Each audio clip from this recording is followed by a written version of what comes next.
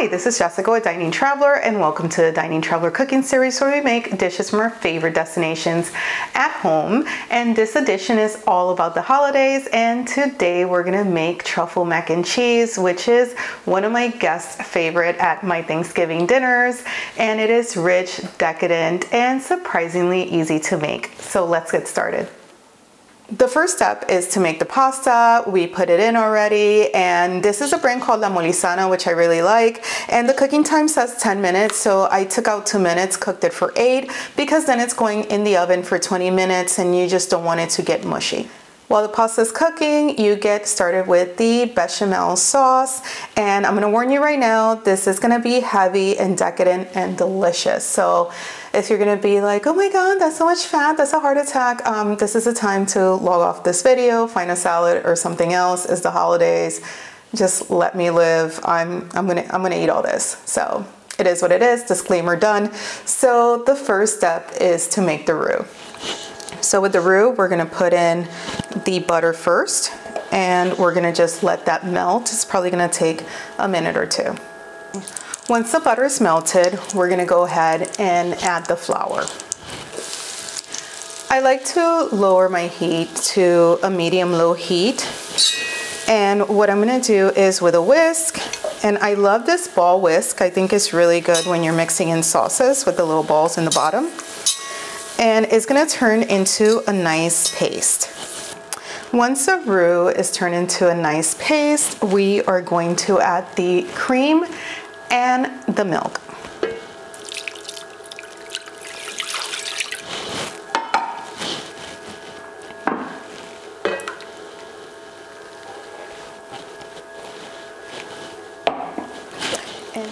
We're gonna stir this and make sure that it is all incorporated, and you just also wanna make sure that the roux is not clumping up. So just make sure to give it a very good whisk. Now that the milk and the roux are incorporated, we're gonna add the grated truffle, and you can find this at most specialty stores. You can also order it online. I put a link in the description, and some salt and pepper.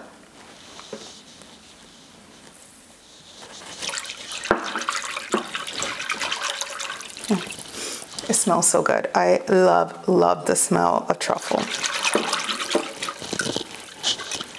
And we're gonna cook this in a medium heat, and it's gonna take like around 5 to 6 minutes to thicken up, so just make sure to keep an eye on it.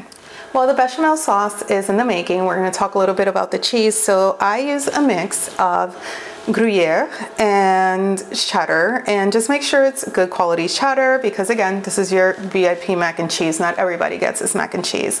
And I love Gruyere. I fell in love with it when I first moved to Europe. The flavor is buttery, but it also has a little bit of that grassy taste. I was visiting there recently and I fell in love with the region and how they make their cheese. It's amazing. And this one is a young Gruyere, because the melting point, I find that is a little bit better and it's not as salty as the aged Gruyere. And also it's a bit more affordable. So that's that. The bechamel sauce is done and we took it off the heat, and now we're gonna add the cheese.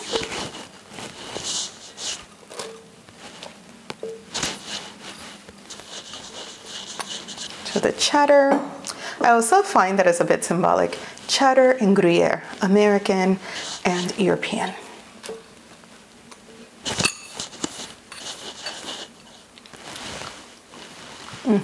I love this cheese. Now we mix it in. So the cheese is incorporated in the bechamel sauce, and now to add a little extra, I'm gonna add some truffle oil, so around a teaspoon and a half, not too much because we already have a lot of that truffle smell from the shavings, and we're gonna just mix that in. Oh, I wish there was a scratch and sniff function for this video so you guys can smell it.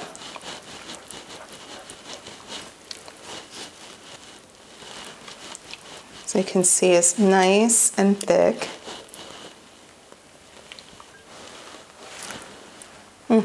Delicioso. Now the pasta is cooked and drained, and we're gonna add it to the cheese mixture.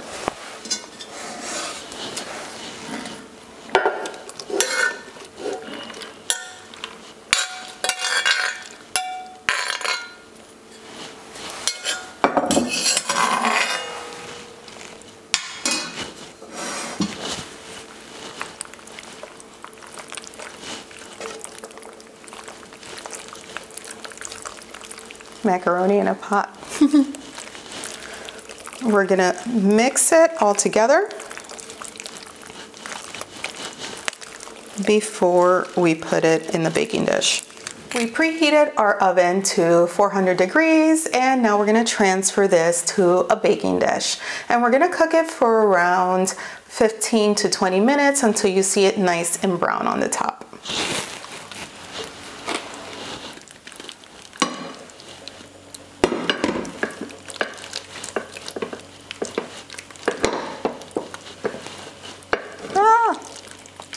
These croissants are heavy, man. Just make sure that all that nice sauce is in there.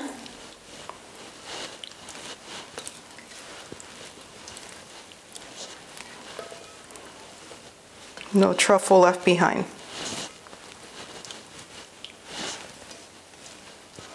You can also make this ahead of time, just don't put it in the oven, cover it tightly with tin foil, put it in the fridge, and when you're ready to do it, just let it get a bit to room temperature and then bake it for 15 minutes. So now it is time to place it in the oven at 400 degrees for around 15 minutes or until it is brown and bubbly on top. And speaking on top, I forgot to film the part where I sprinkle a little bit of Parmesan on top just to make it a bit more decadent. And it's heavy, man. So, pound the pasta, pound the cheese, look.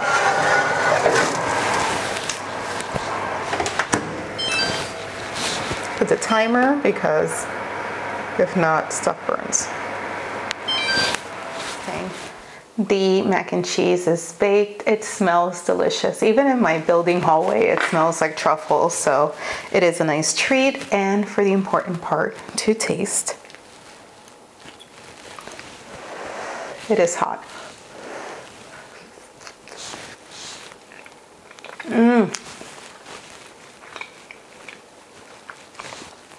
Not because I made it, but it is delicious.